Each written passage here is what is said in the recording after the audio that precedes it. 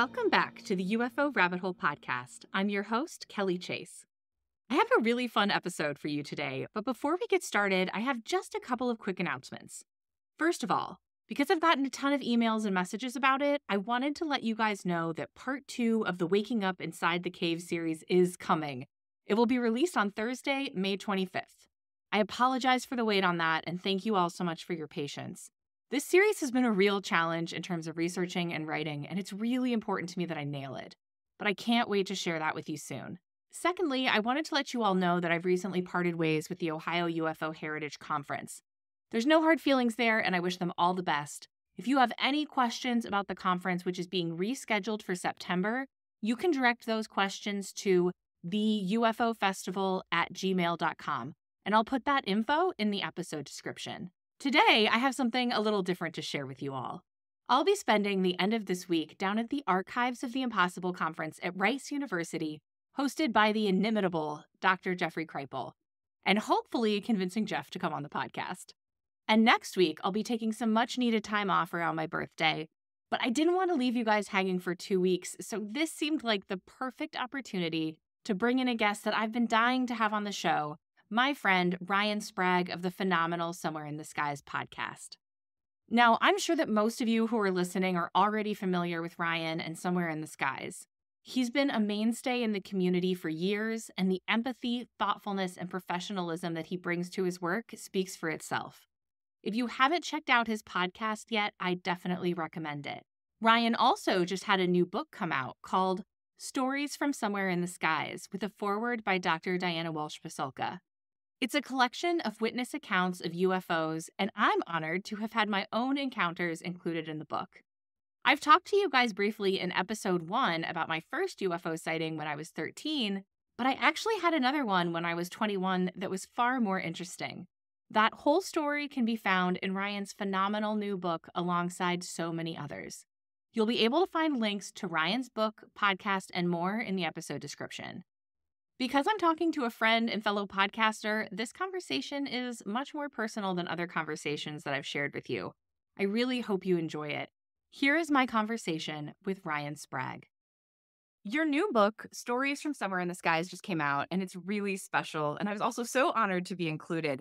Could you just talk a little bit about how this book came to be? Yeah, absolutely. I've been running the Somewhere in the Skies podcast since I think it was mid 2017 when I started. I had written a book in 2016 that was pretty well received in the UFO community, but it didn't really move past that. And I wanted to do something to continue the conversation I had in that book. And that was a book about people and their UFO experiences. I traveled around the country and interviewed people in all walks of life about having seen things in the sky they couldn't explain. And that was kind of my ufology, I guess, if I want to put it that way. There's always those people out there who are boots on the ground investigators and are trying to, really do that Mulder and Scully thing out there and figure out what this stuff is, where I was always drawn to the people who had the experiences. I grew up as a playwright. I'm a trained playwright, actually. I lived in New York City for 12 years, writing and producing plays and movies. And I was always attracted to characters, obviously, as a playwright. What are people's motivations? What obstacles do they face? How do they overcome those?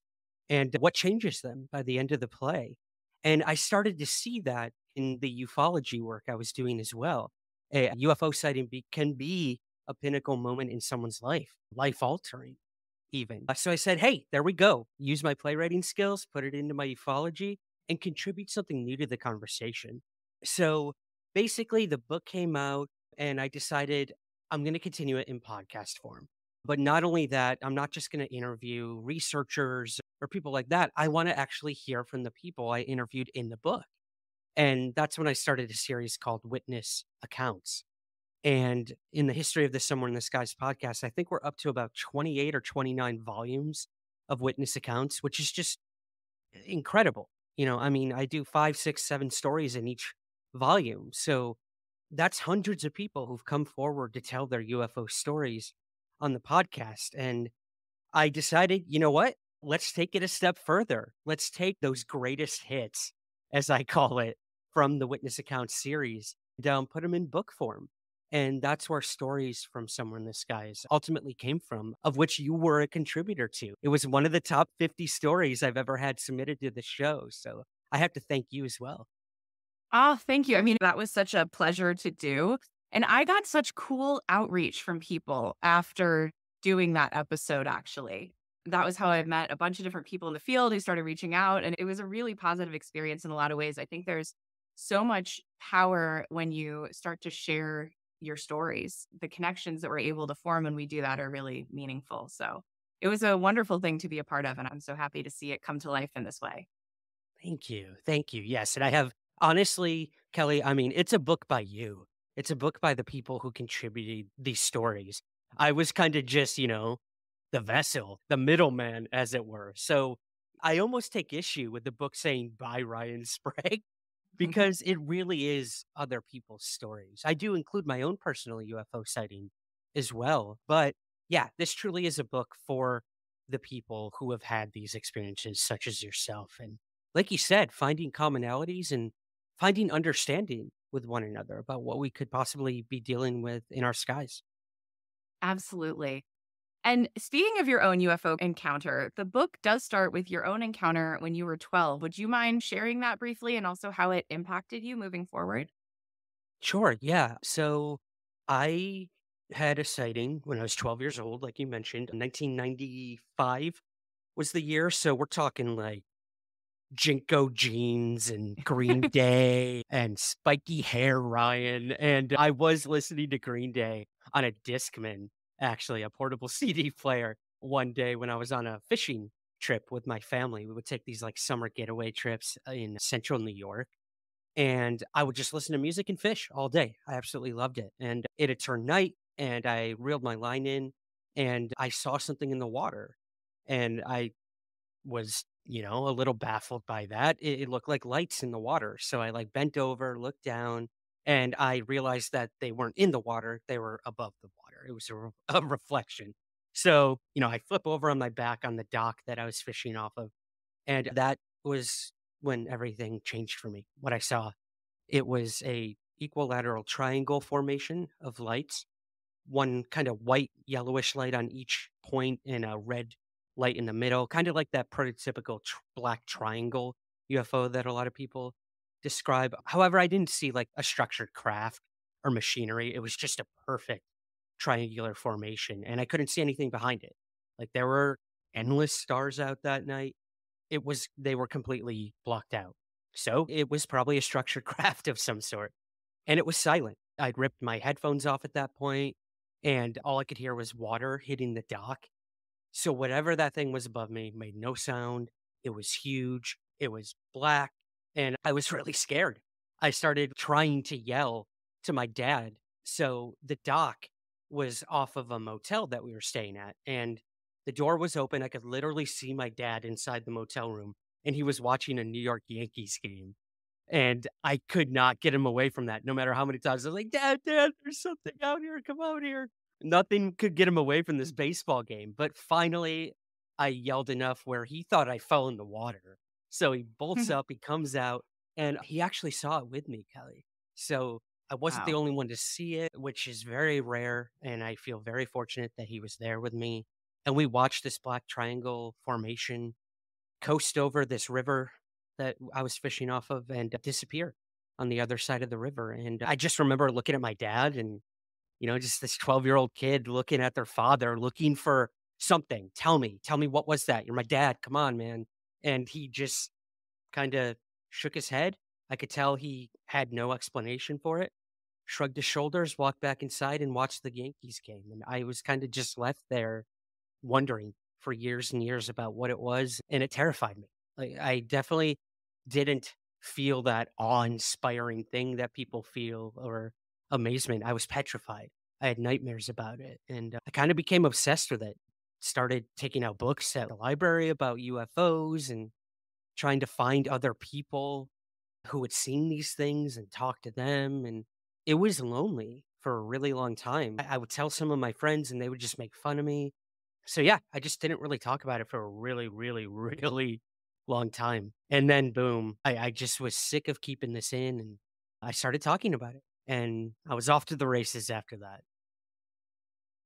That's amazing. Did you ever talk to your dad about it again after that? How did he remember that event? So it wasn't until 2017 when the entire UFO conversation changed. You know, the New York Times article comes out, UFOs go mainstream, everyone's talking about it. Everything I'd been doing up until that point was kind of now vindicated in so many words. And I just remember going to my hometown, Syracuse, New York, and going to a bar with my dad. And maybe after 3, 4, 10 beers, I just let it all out. And we went there. We had the conversation. And I was like, Dad, what the hell, man? Like, what was that thing we saw in 95? And he was like, I don't know.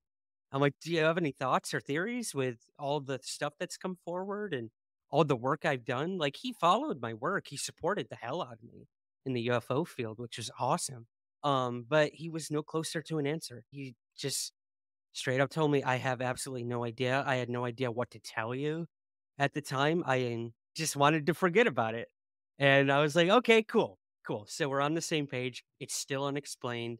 And yeah, that was a cool moment to have with him 20 something years later, where we were no closer to answers about what we'd seen, but my father was now open to the UFO possibility more than ever. And we talked for hours that night about Rendlesham and Roswell and all these famous UFO cases. And he asked me about all the stuff that I was doing in the field. And it was a really cool moment. And I never thought UFOs would be the thing to bring me and my dad closer. I always thought it'd be baseball or something like that. But eventually it turned into UFOs. So it was a cool moment. That's awesome. I love that. I've had some of those experiences with my own family too. They've been very supportive and it's spurred some really interesting conversations that I think brought us closer. And I think it's wonderful that you were able to have that full circle moment. So, what stands out for me in your story and the stories in your book, and also just through all the conversations that I've had with other experiencers doing this work, is how often people end up being profoundly changed by these encounters. I know you alluded to that a little bit earlier. For some reason, just seeing something that you can't explain in the sky seems to have this lasting effect on some people. So, what do you make of that sort of transformational process? You know, I think in my first book back in 2016, I was looking for commonalities. I was looking for patterns in these people. Were they changed the same way? What were those changes? And ultimately, what conclusions did they come to with what they had seen? And I found nothing.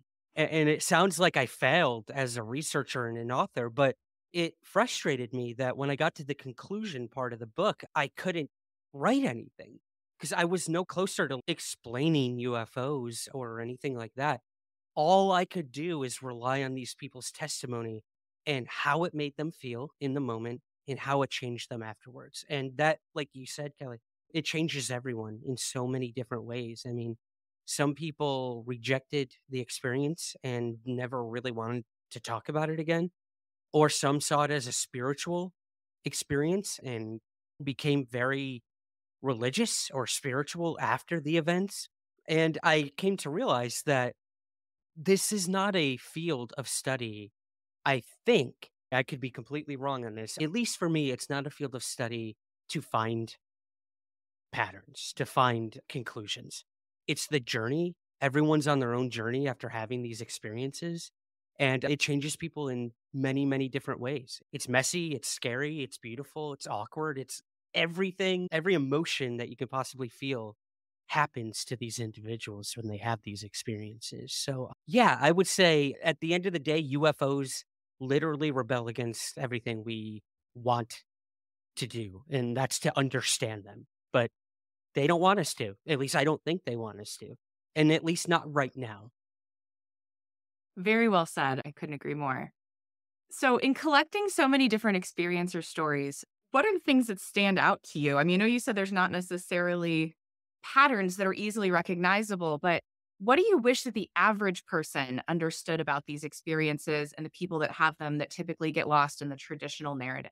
I think what I want people to take away from at least the collection of stories that have come to me at the podcast or in the book is that these are just everyday people like you. I have other podcasters that told their stories as well. People in every walk of life, every country, every town, every sort of background are having the experiences.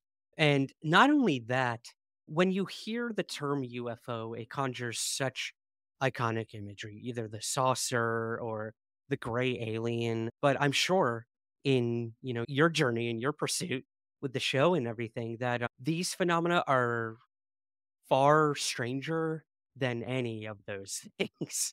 And with the stories I got, I was completely blown away with how weird some of them are. I think when I first started, I was like, okay, I want to find just the black triangle cases. I want to find just like a nuts and bolts craft that someone saw because that's what people want to hear. But the more I started to dive into some of these stories, the more I realized how strange they are, like ridiculously strange. There's a couple cases in this volume of the book that just, I don't think anyone's ever come across UFOs like these. So, yeah, I just want people to embrace the strange in a lot of this and realize that eventually is part of data. You shouldn't brush that away just because it sounds weird or it doesn't fit into the narratives we've come to hear all the time when it comes to UFOs, and to just embrace that and realize that that has to be a part of the journey as well. Absolutely. I think when I first got into this, the weirdness was hard for me to handle. But something that I've heard from so many MUFON investigators, for instance, is that one of their number one clues that a case that they are looking into is fraudulent or that the person is lying is when it makes too much sense. When they're like, the saucer, it came down, it landed in my yard, they came out, they said hi, we went on the craft, we flew around, we came back, they said bye. Like, that is not how these stories go. There's always something about it that is uncanny or bizarre or impossible or just too strange. Like you said, it just rebels against any kind of category that we try to put it in. I tend to agree with that. The weirder the case, the more I'm apt to believe it because I really do think these things don't happen easily or chronologically. They're messy. And it really is up to the observer and their perception and interpretation of the experience that lends itself to what I personally think of their case. Not whether I believe it or not. I try to keep that out of it, to be completely honest. I will hear any story. I don't care how prototypical or how weird it is. I love hearing stories. I'm a listener. I'm a playwright. I love sitting in the back of the room and just hearing people interact. I find it absolutely fascinating. And that's why I do this. That's why I listen to people's stories instead of trying to understand them or explain them for people. I'm not a MUFON field investigator. So yeah, I think the messier and the weirder, the better, and the more apt I'm to pursue it for sure. Absolutely. So I think what I find really cool about your podcast is that you've been doing this for longer than basically anybody of our generation, like of our cohort. And something I've been dying to ask you is, you were doing this before the big revelations of 2017. What was that like? Because so many of us have come to this topic, myself included, just in the last few years since 2017 or even more recently. That must have been wild. What was that like? It's interesting. God, I can't believe I'm saying this, but I am kind of part of the old guard of ufology. Yeah. I guess I'll wear that as a badge of courage now. As much as I enjoyed being like one of the younger UFO researchers, it's very exciting to know that there's much younger people now getting involved and getting interested. And I've met so many incredible people like yourself. Andy over at that UFO podcast has become a dear friend of mine. And same thing, he just sort of came around when New York Times happened and so many people got involved in this topic around that time. And I think it's amazing. As much as Twitter communities might get a lot of bad rap sometimes, we really have grown something incredible over there on Twitter and in those sort of spaces and having awesome conversations. But to get back to your question, sorry, it was lonely. I was super young. Nobody really took me that seriously until I came out with my first book. And, fine. Maybe I didn't have a lot to contribute then until I really dug my heels in and started researching and writing about the topic.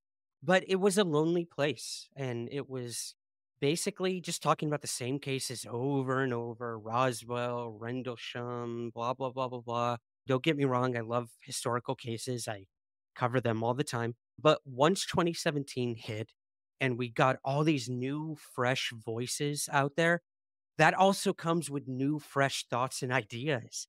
And it was so cool and invigorating to hear new people's thoughts on UFOs instead of the same few people in this echo chamber on every podcast, every radio show, every documentary about UFOs.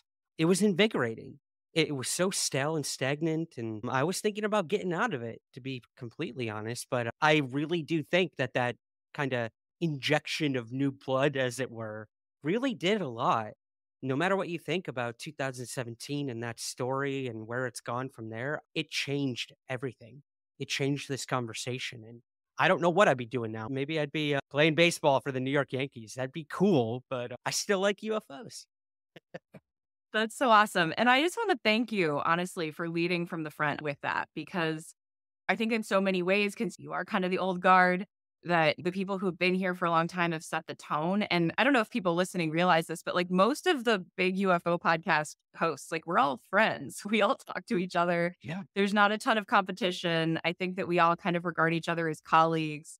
And so thank you for setting the tone with that. And thank you for, I mean, you were one of the first people who really supported my podcast early on and shared it out. You didn't need to do that. And I just always thought that was awesome. So thank you for doing that for the community, because I think it's made a big difference. Thank you. And honestly, if you put the work in, that immediately gains my respect. I could see it. I could see the passion and the curiosity you had for the topic. And I've seen that with so many other podcasters too. It's not a competition.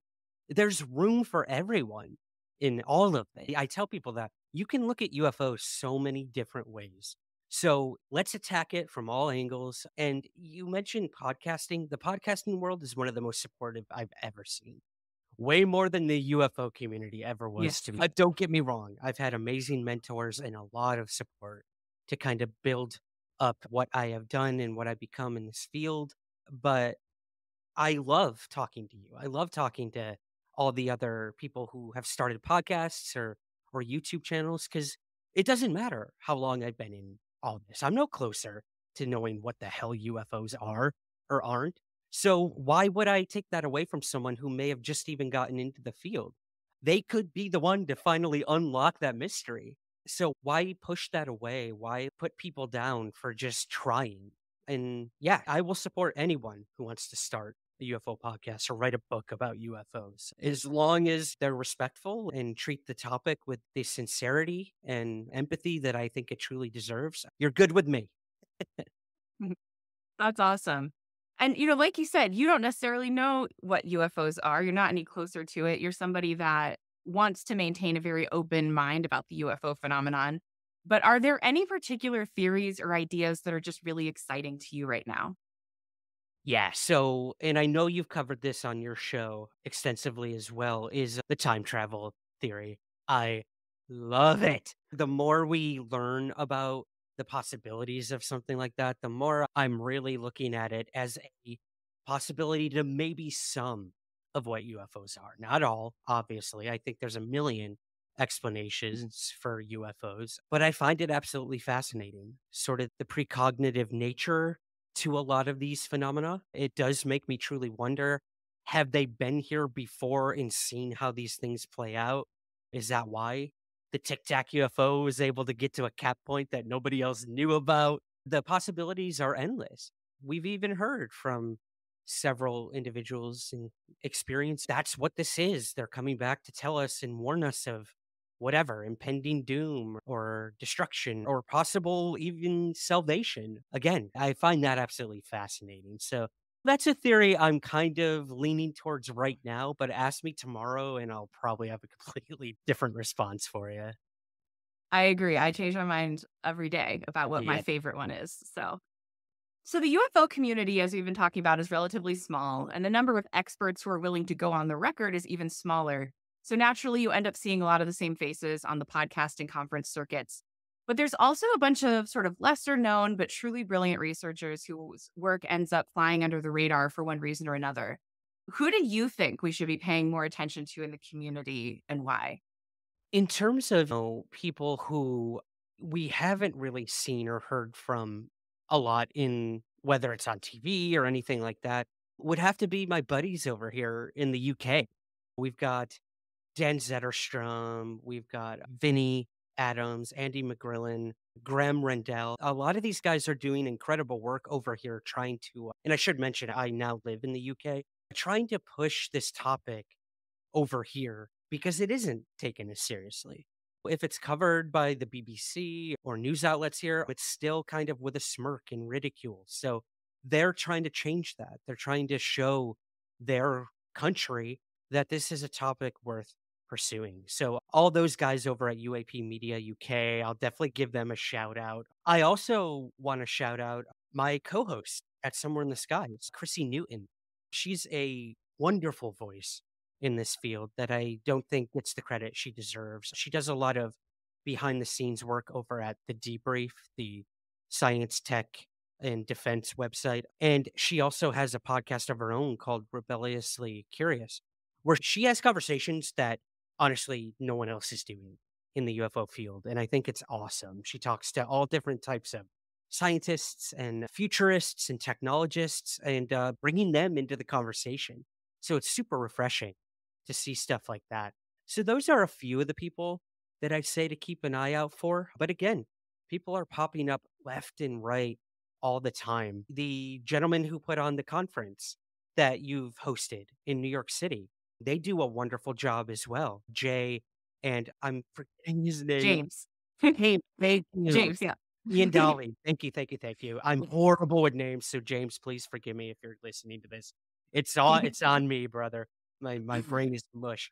That conference, I am so jealous that I haven't gotten over there yet because those are the types of events we need where you're not seeing the same people over and over and over again, rehashing the same UFO cases.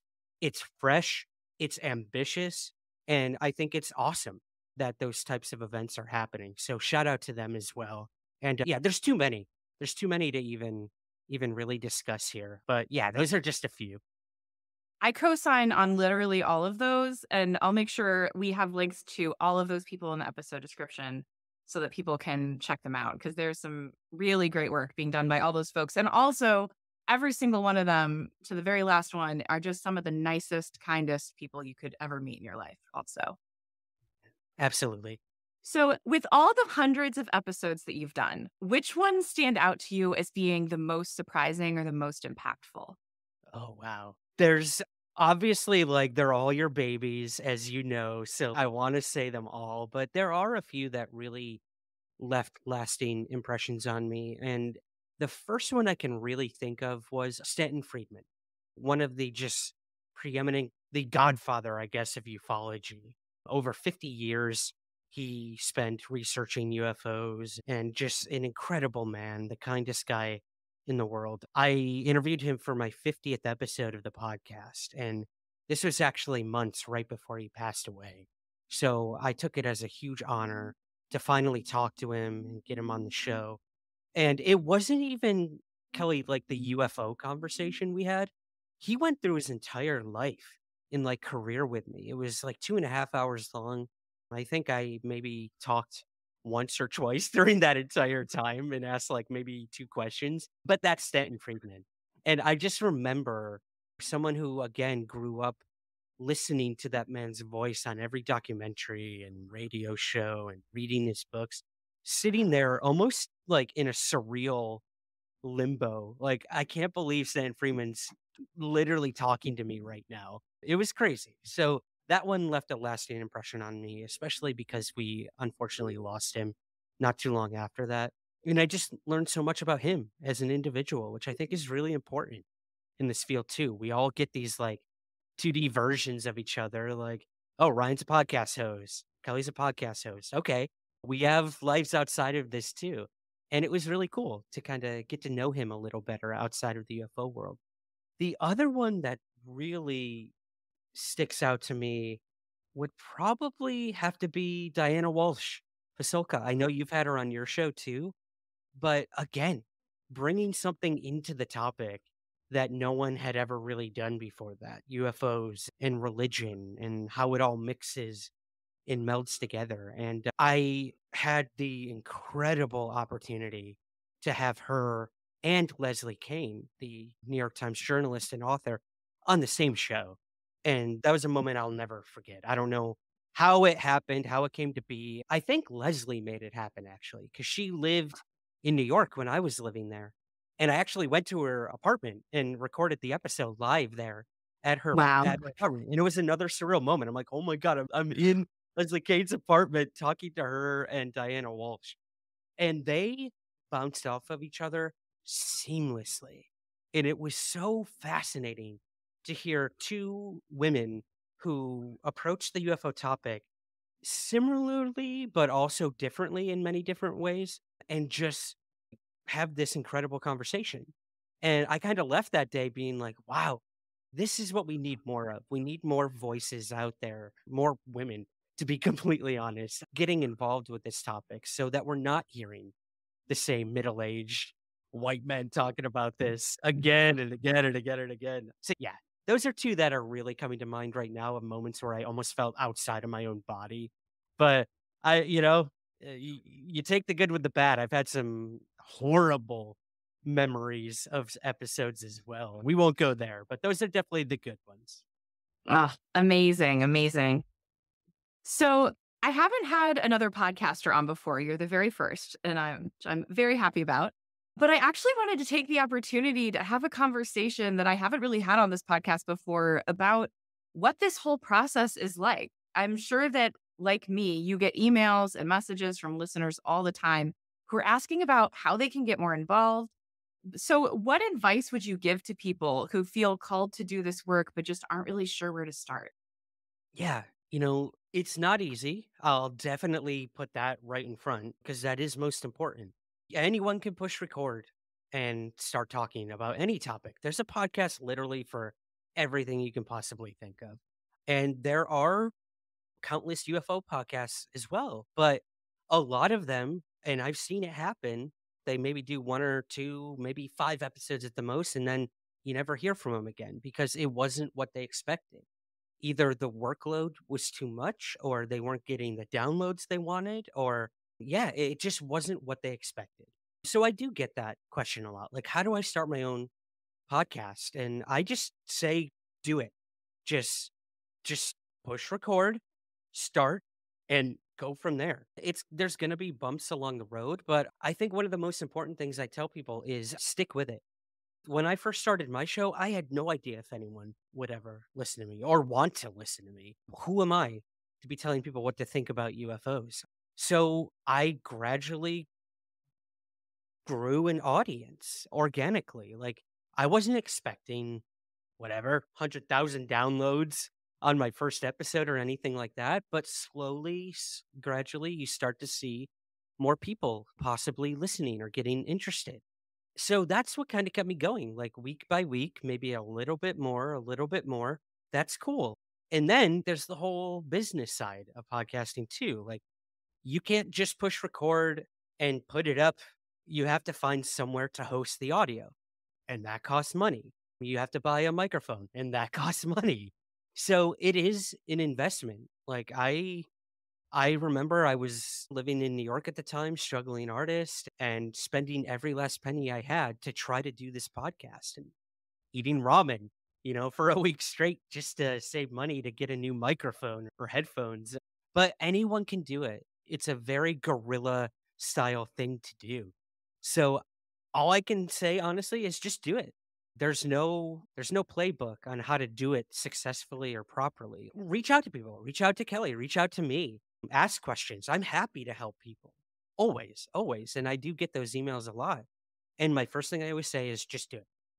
I guess I'm stealing that from Nike. We're going to get a trademark infringement here, but yeah, just do it. Just give it a try. You never know who's going to listen or who's going to find what you're doing. And I'm past 300 episodes now, and I'm thankful for every single person who ever took a chance and listened and continues to listen. Yeah, it's a job, as you know. It's a full-time job doing it. It is easy to push record and talk and whatnot, but at the end of the day, so much more goes into it. And you will learn that as the process continues and what works for you and what doesn't. But at the end of the day, it really comes down to the content that you're producing and the passion you have for the topic you're talking about. Again, whether it's UFOs or something else. So as long as your heart is truly in to this UFO question, I think you'll be successful at it.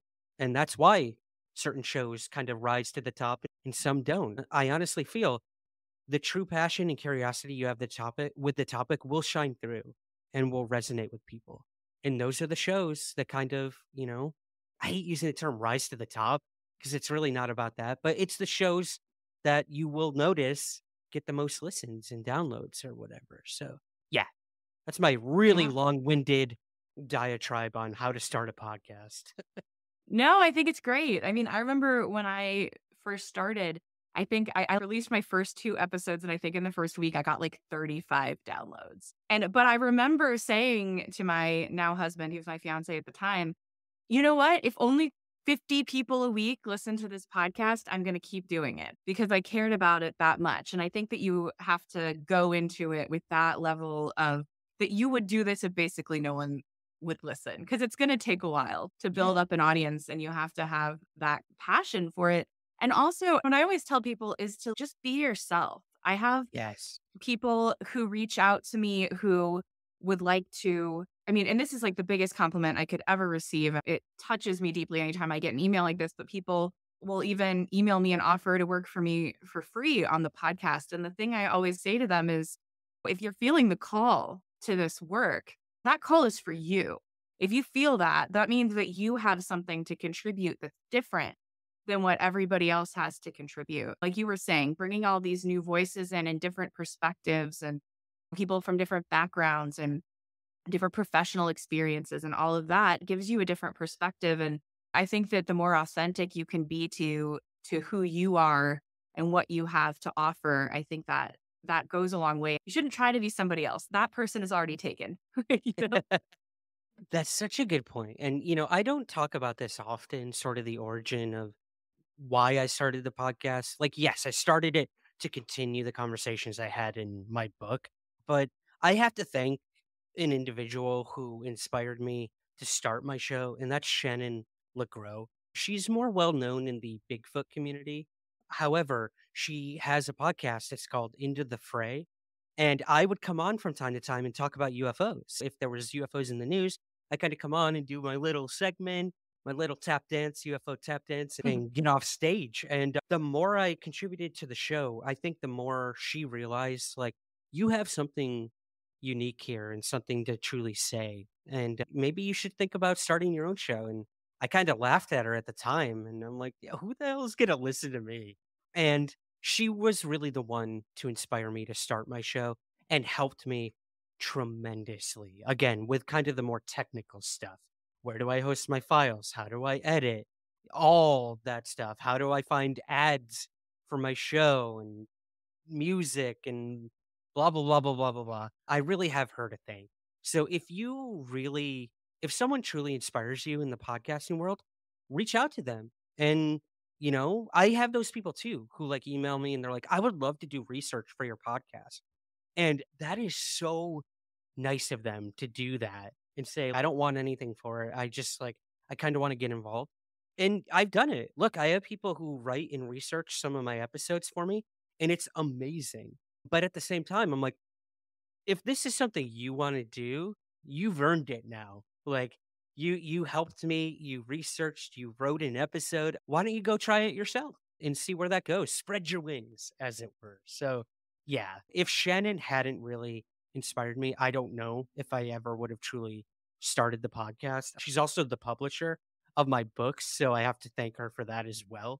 So yeah, if you have that person who truly inspires you, reach out to them and say, how can I try to do this too? Yeah, absolutely. Absolutely. I couldn't agree more.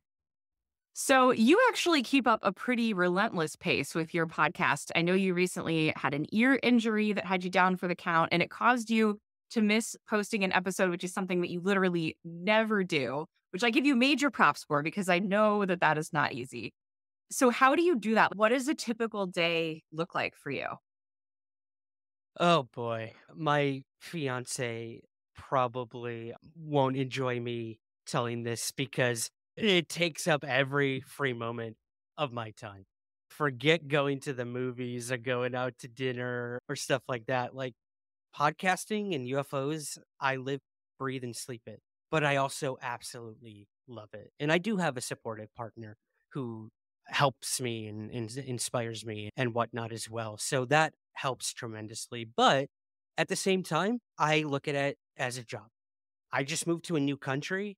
I had a very stable job when I lived in New York City, and that was gone the moment I moved literally across the world.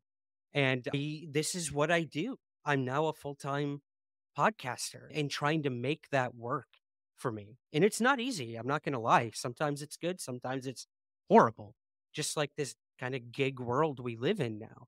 But I look at it as wake up, have my coffee, work the 9 to 5. I'm immediately doing my emails and my research or trying to get a week or two ahead on the podcast and figure out like it, it's like piecing a puzzle together. I have an interview on this day, but my episode releases this day. So that can't be next week's episode. And it is. It's like just trying to piece this unsolvable puzzle together sometimes. But I did. I had an injury recently that stopped everything. And that's real life.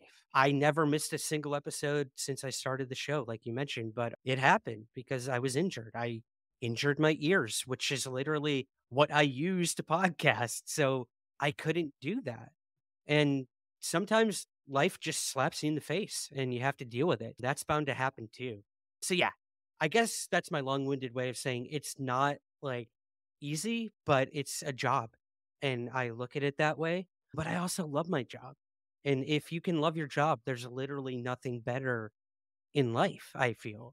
And as long as I put the time and or effort in and people appreciate it, I can continue to work that job that I love to do. Will it last forever? I don't know. Who knows what tomorrow will bring? And I kind of look at it that way too. Like this could all end tomorrow.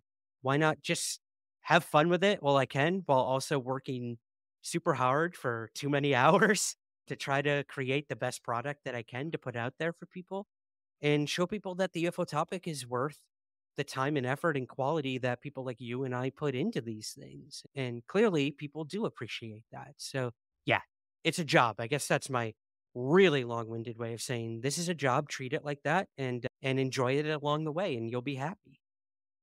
Absolutely. I mean, it is really hard work. I think people have this misconception that, you and I, we talk for about an hour and then what? I like just tack some intro music and put it up and we're good. Yeah. That's so like, I can't even tell you how much more work it is than that.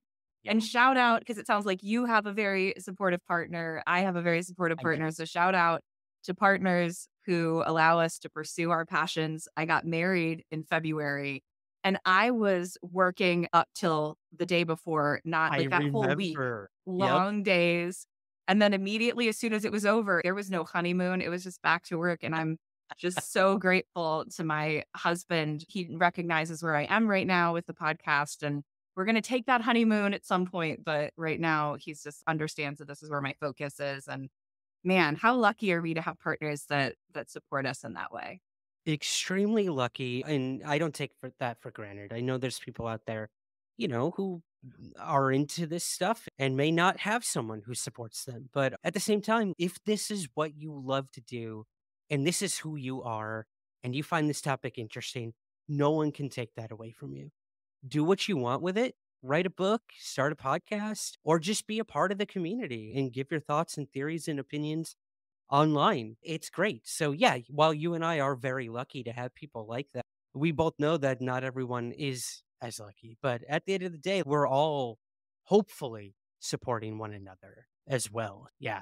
Again, I'm a cheerleader for anyone out there who wants to get involved in this super weird and frustrating topic that you and I decided to go down the proverbial rabbit hole with. There we go. I knew I There we could fit it in go. there. I knew I could fit it in there somewhere. I paid him for that now. So it's inevitable when you put your work out into the world that people start feeling like they have the license to say just literally anything they want, both about you and to you. And the more of an impact you're making, the more those trolls seem to target you. So, how do you deal with the haters and how do you protect your mental health while doing this work? When I first started my work, books, podcasting, whatever, it was hard. I'm not going to lie. I'm a very sensitive guy. I can say that up front. I wear my heart on a sleeve. I went to school for theater. So clearly, I'm a very emotional person. And it was hard. There were times where I would obsess over one comment on a YouTube video or, someone saying, wow, could your voice be any higher, dude? Like, come on. Like, when are you going to go through puberty there? And now I can laugh about stuff like that because you do. As time goes on, there will always be people out there who either are insecure in their own abilities to research these topics and convey that to the public, or it's just pure jealousy, or there's a void in their life that they need to fill with trying to make other people feel bad. I mean, that's psychology 101. We don't have to dissect that for anyone. And it does grow the more exposure you get, obviously. And it's different for everyone.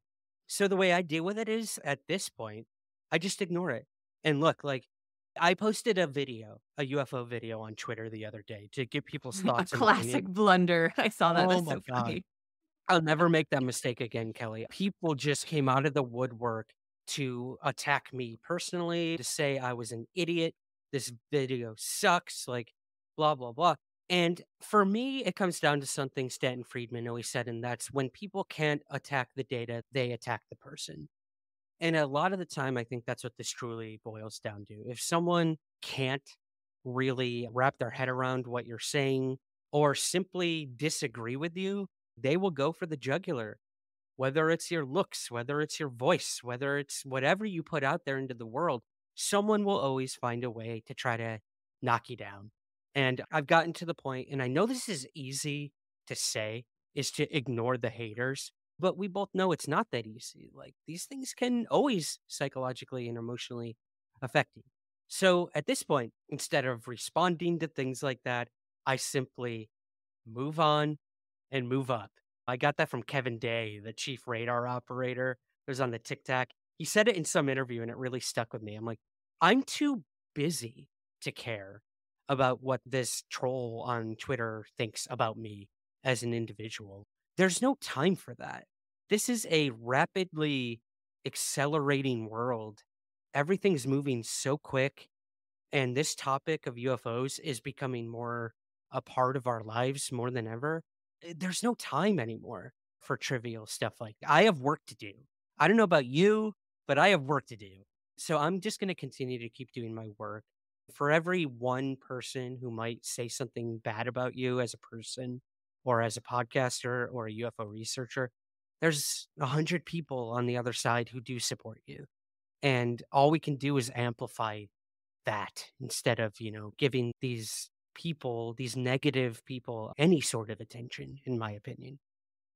Yeah.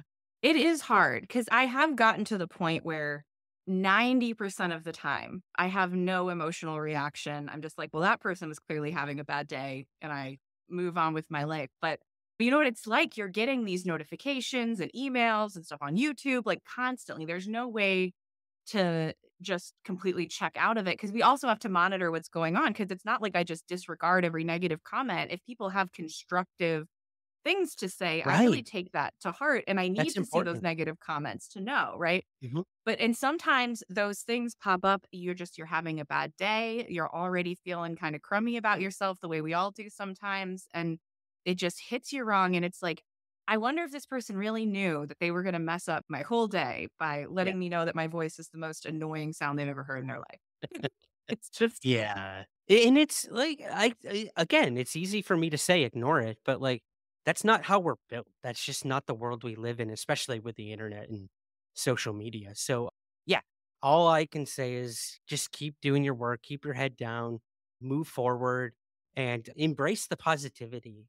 Like, we don't get that enough in the world. And that's why I love the podcasting world, because it is very rare to have someone really be negative. At least in my experience, it happens. You get a bad review or maybe a comment on Twitter every now and again. But again, for every one of those, there's people who truly appreciate the work that you and I do and many others out there. And as long as we use that as fuel instead of the negativity, I think we'll all be better off, and we'll all be better off mentally too. Yeah, no, absolutely. And I also think, the thing you have to realize too is you get that one negative comment about an episode or something, but you realize that literally tens of thousands of other people have listened to it. And the people who loved it don't reach out as much. It's just not an instinct. And which is totally Right. fine. People are busy, they've got stuff to do. I think it's people who are bored who end up leaving these nasty messages anyways. But maybe we can give anybody who's listening a homework assignment. Don't do this for Mere Rides podcast. We're not like soliciting reviews here.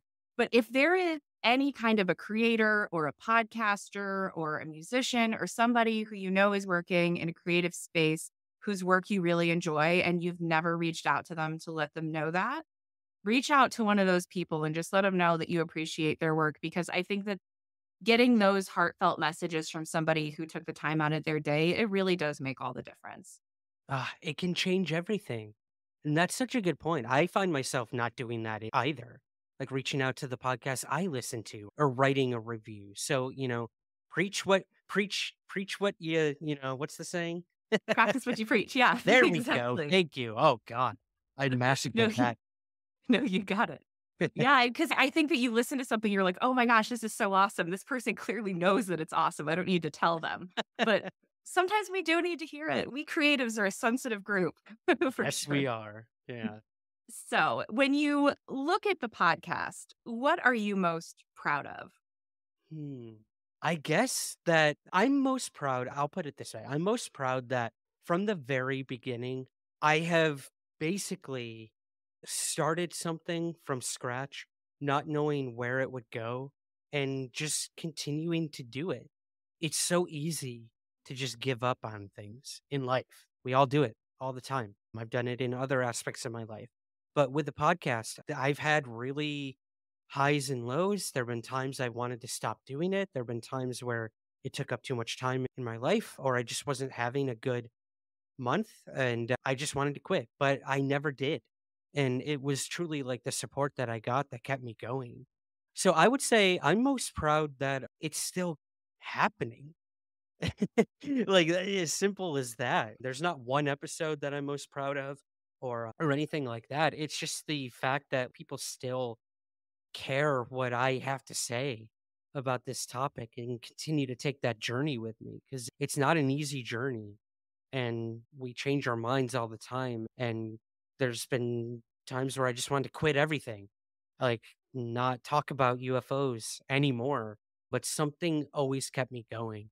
And I think it's that curiosity to truly know that the world is much bigger than you and I and what we think we know about it. And it's clear. It's clear in the people who reach out to you and I. It's clear by the numbers that we see that are growing on all podcasts and all YouTube channels that cover these topics. And that's inspiring. And that's what keeps me going is the interest is growing and growing. And that's going to lead to more thoughts, theories. And yeah, it's an exciting time to be interested in UFOs. And I can't wait to see where it goes next. That's amazing. And where do you see yourself in your work going in the next few years? Are there particular things that you still want to accomplish or new projects that you'd like to take on? What do you have coming up? There's a couple projects, unfortunately, I can't say too much about. Welcome to the field of ufology. I Right? can't talk about this. It's gonna happen, I swear. Yeah, trust me, There, bro. you trust me, bro. Totally. Disclosure's right around the corner, man. We laugh because we have to. This field can Yeah. be utterly ridiculous sometimes. I have a few projects that are somewhere in the skies adjacent that I'm working on right now, both in book form and television form, all different mediums. So always working on stuff like that. I am working actually on a brand new book. The work never stops. The first question after this one came out, a week ago was, when's your next book coming out? Like, come on. Like just came out. Right. Give me a minute. Yeah, the world we live in. But I have been working on another book for almost 2.5 years now, and I'm getting closer and closer to being done. I feel like it's going to be my opus. It's epic, it's huge, it's sweeping, it's deeply, deeply personal for me, unlike my first two books, which are personal, obviously. But this one really came from my heart. And I'm terrified to put it out into the world, but also excited.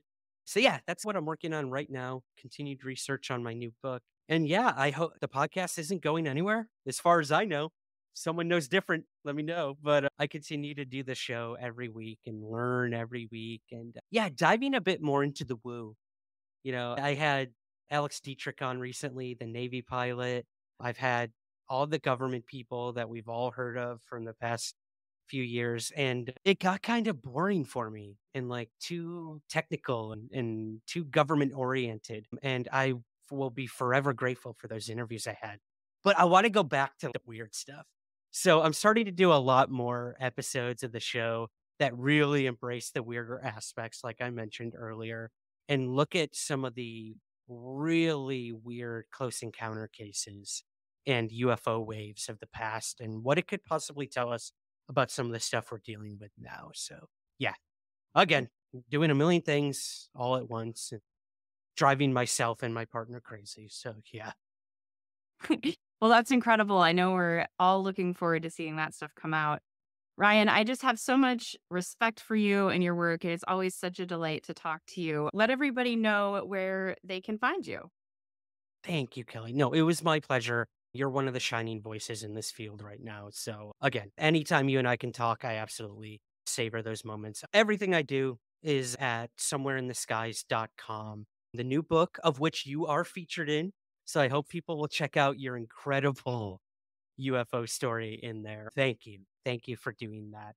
It's on Amazon in paperback and ebook. An audiobook will be coming out hopefully in the very near future. My publishers are working on that right now. So, yeah, you can find it on Amazon or wherever you get your books. And yeah, you can catch me Ancient Aliens, the TV show, right now on the History Channel.